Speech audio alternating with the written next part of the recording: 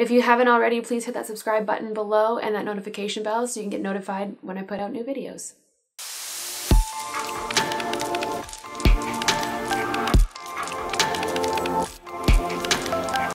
Hey guys, what's up? It's Katrina, aka Ninni.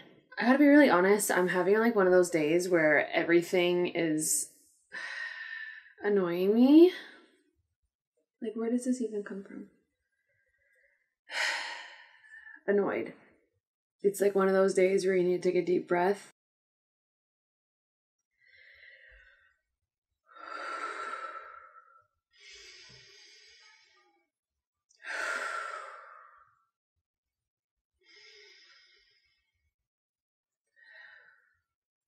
Why is somebody upstairs right now? I can't get it together today. And my whole day wasn't like this. I feel like once I sat down to like write the outline for this video, that's when I was just getting frustrated because nothing was coming together in my mind.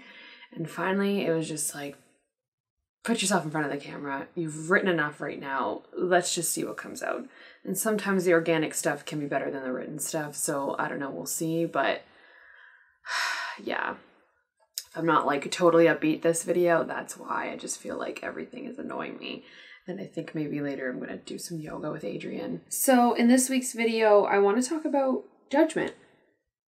Judgment, because I feel like when I was going through my grief journey, like when it first began in the first year or so, I felt like I was putting a lot of judgments on myself. And I felt like I was getting judgment from other people, whether that was real or not.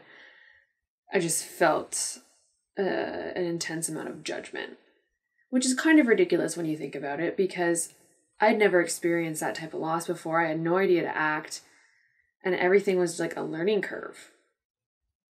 So why am I judging myself for not knowing what to do in a scenario that I've never been in before? It took me a while to learn that, because grief is something you have to adjust to.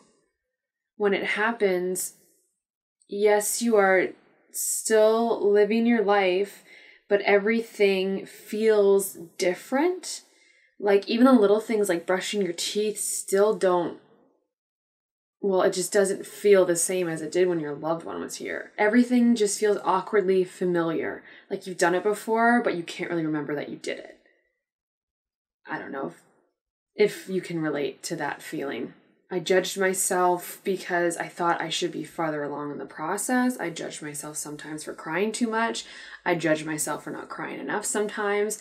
I judged myself for distracting myself from my grief. I judged myself if I was eating too much. I judged myself if I was drinking too much or slept too much or didn't do enough to get my life back on track. It was just this constant not being good enough. And then those judgments started to expand, not just what I was doing to myself, but what I thought other people might be saying about me behind my back. And that really manifested itself, especially when I would attend like ceremonies or events for Michael. Like, for instance, his funeral. I just thought that since I wasn't crying during the whole thing, people might look at me like, oh, well, she didn't really love him. She's not even crying right now. I just felt like other people were judging me too for how I was acting, but nobody ever voiced those opinions to me. Nobody ever said those things to me. And maybe, yeah, some people actually did think them, but it's not any of my business what somebody else wants to think about me. I know what I'm thinking. I know what I'm feeling.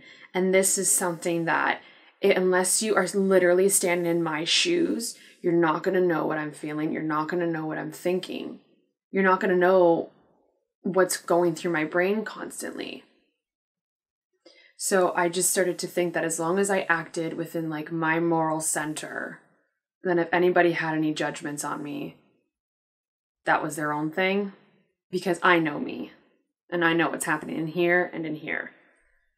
I know how I act. My friends and family know how I am. Basically, what I'm trying to say is, if you're anything like me, you're going to judge yourself a lot about where you're at in your grief journey, about how you're handling it, about anything and everything that you're thinking or doing or feeling. I judged myself so harshly. And so when I say in these videos that you have to show yourself a lot of love and patience during this process, it's because I beat myself up for a very long time.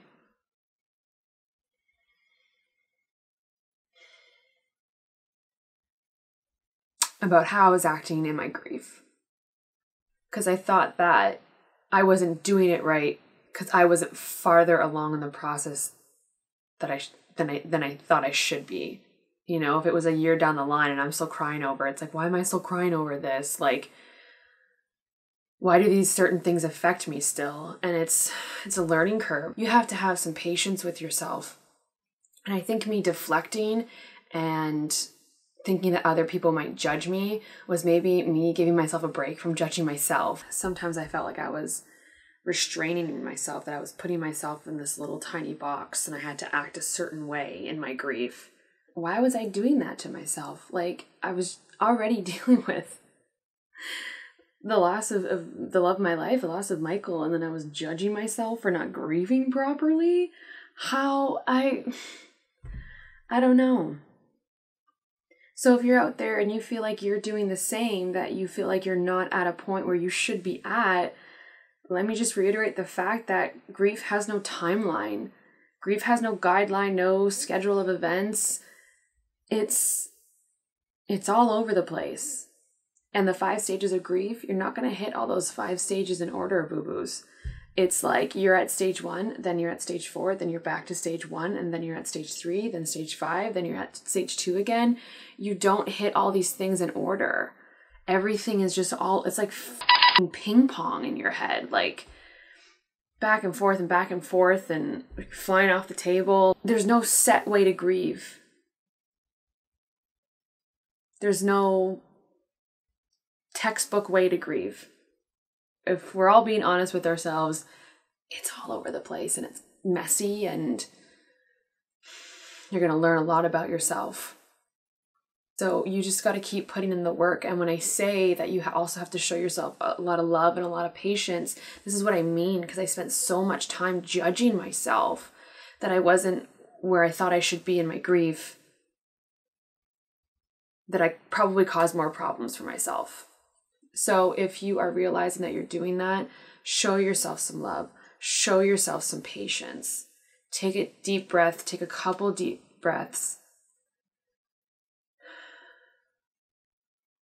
and realize again, because it's funny to say, but you kind of forget sometimes just the gravity of the situation. Because I think you just we just deal with it for so long, right? Because we're constantly in it. I think we kind of forget the weight of it all sometimes. And it actually took somebody else once looking at me going like, girl, you've been through some things. Like, if you don't have this handled right now, that's fine. And I was just like, oh, right. Okay. Right. I have gone through something. I guess I can cut myself some slack. Whoa. Like, that was a realization for me. So, yeah. Just be easy on yourselves, guys, okay? You got a long road ahead of you. A long road. But you will get there and you will live a life again. I promise you. You will live a life again. Okay, I'm going to go and do some yoga or meditate or something because I got to get this off of me. All right, that's all for this week's video, guys. Once again, I'm Ninni and I will see you next week. Bye. Love ya.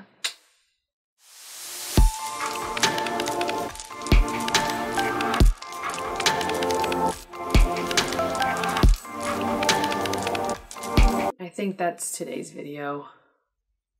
Because I was judging myself earlier today that I didn't use my time more wisely this weekend. But like, I've been so stressed lately trying to plan for Europe and get everything ordered in time and packed in time and everything like that, that I felt like I didn't use my time wisely. And now today I'm like, why didn't you do that? Why didn't you prep more? Why didn't you think of more things? Why didn't you film yesterday? But no, you did other things instead. Then it's like, oh, I had a chill day yesterday because I needed it. And now today I'm judging myself for having a chill day when it's like, girl, You're stressed because you're planning this trip. You're stressed because you want to get this video out.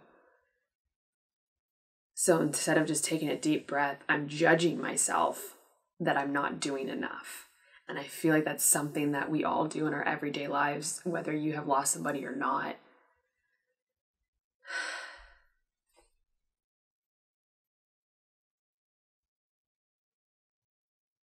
Sometimes you have to recognize that you're doing it.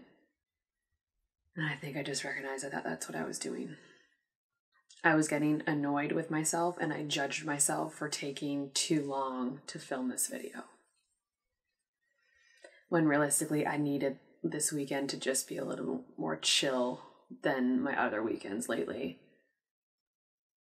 And it's going to be fine. This video will come out. I will get things done for Europe.